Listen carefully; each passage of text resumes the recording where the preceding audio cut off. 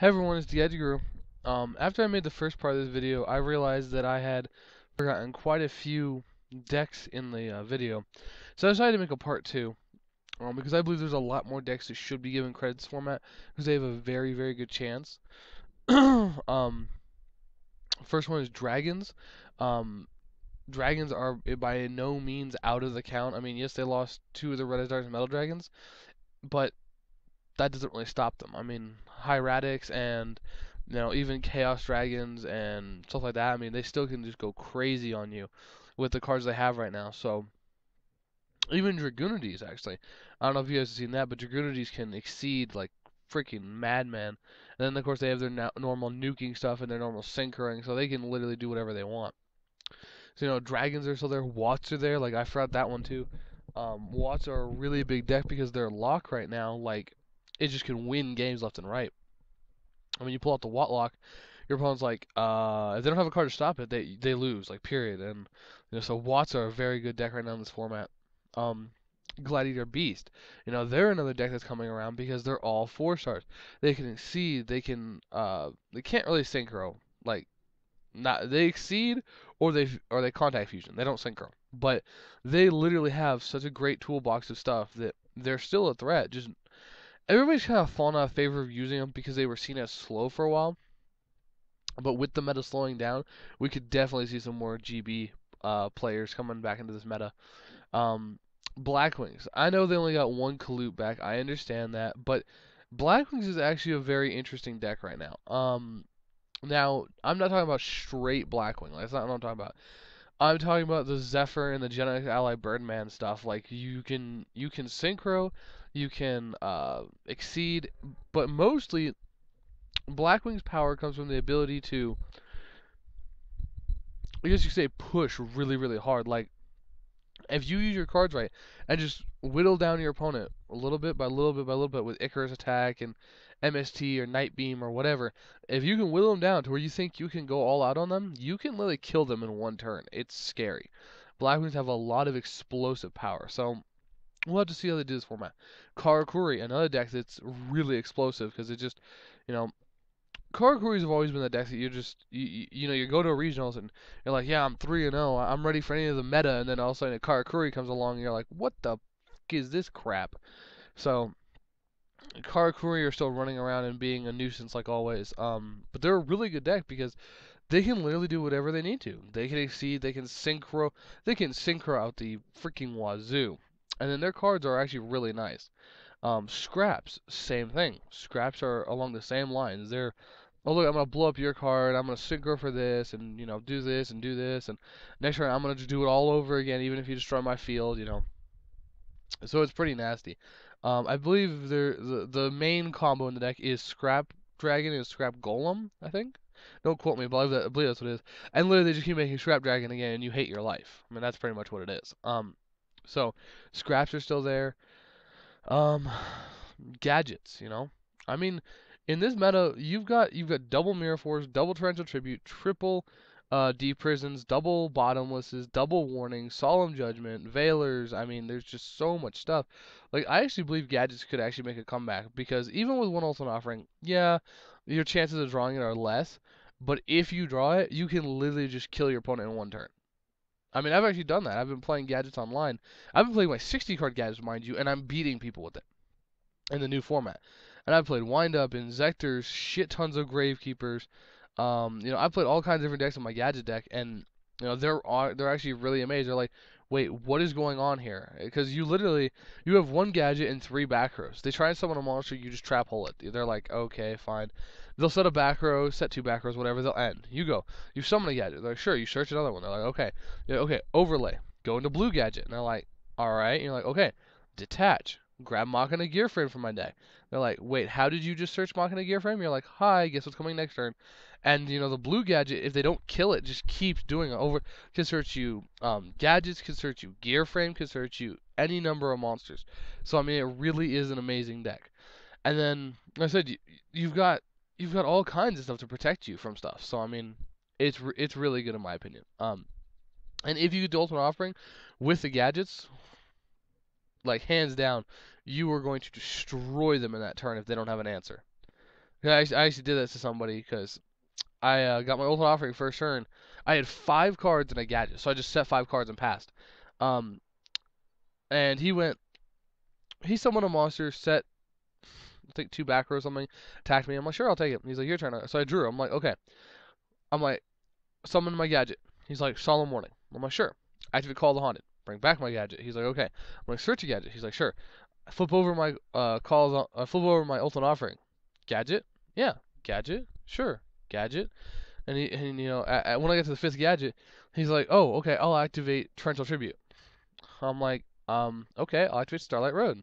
I don't get the Stardust, but I don't care. You don't destroy my gadgets. Guess what? You have no more background. I'm about to destroy you. And it's funny because nobody plays hand traps anymore. They all think, oh, hand trap format is over. Hand trap format is over. We don't need Veilers anymore. Bull crap, you don't need Veilers. If you're not playing Veilers in this format, you probably are going to lose. No lie. Hands down. Because you need Veilers. You need Veilers against heroes. You need Veilers against gadgets. You need Veilers against a lot of decks in this meta. And, I literally destroyed him in one turn. I went Evil Swarm Ouroboros, blue gadget, search to gear frame, blue gadget, search to gear frame, search 2 fortresses, um, overlaid. Oh no, I went summon another gadget, overlay the 3 into a shockmaster, summon 3 gadgets, overlay, and I literally ended with a field of I think I had Evil Swarm, Ouroboros, blue gadget, blue gadget, yeah, Evil Swarm, Ouroboros, blue gadget, fortress was my ending field in one turn. And, he was just like, wow, what the hell just happened? I'm like, exactly. And, I could have gone the triple Shockmaster play if I was fearing a Gores, but I really didn't care. So, like, because if you dropped a Gores, I'd be like, oh, okay, use my Evil Swarm Ouroboros. Bye, Gores.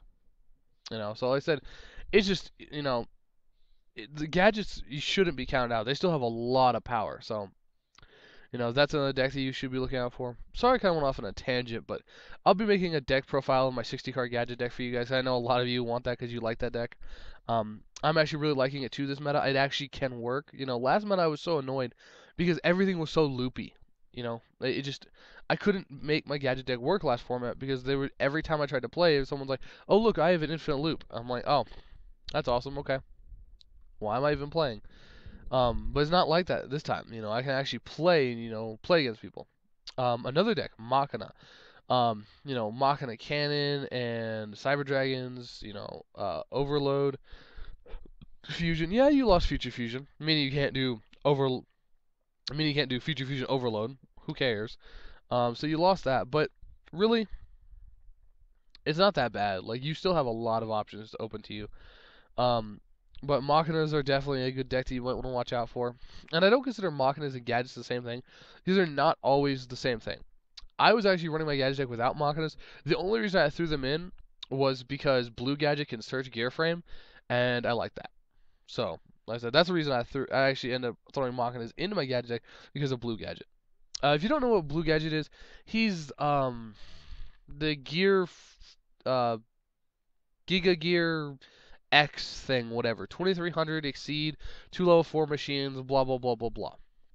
You can look him up on Dueling Network or whatever. That's the Blue Gadget.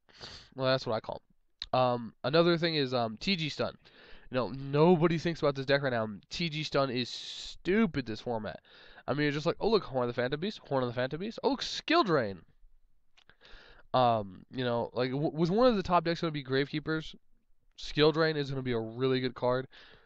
And then when you play Horn of the Phantom Beast and just, oh look, attack over all your monsters, I win. Listen, TG Stun is really good this format, but nobody's realized it yet. And then basically, um, sorry, one second. The last deck I mean, one of the last decks I want to talk about is just basically general anti-meta. I mean, it's like there's any number of anti-meta decks. I consider them all in the same pool.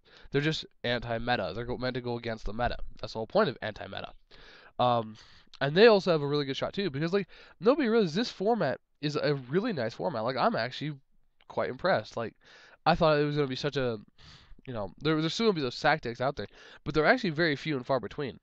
Um, are Inzectors still good? Yes, but they're a lot slower and they're a lot more predictable now. Same with windup. Same with all the other stuff. I mean, you can literally go, "Oh, you're gonna do this. Oh, I'll just stop you. I'll just stop you." Um, so like I said, I think that there's so much potential in this meta. I mean, just there is no limits. There is no ends. I mean, every deck, more or less. I mean, I've even seen psychic players being playing and been kicking ass because they're just summon synchro, synchro, synchro, synchro, synchro. Because with that stupid I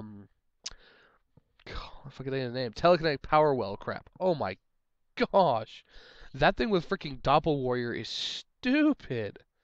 I mean, that thing with Doppel Warrior is like, what just happened? What?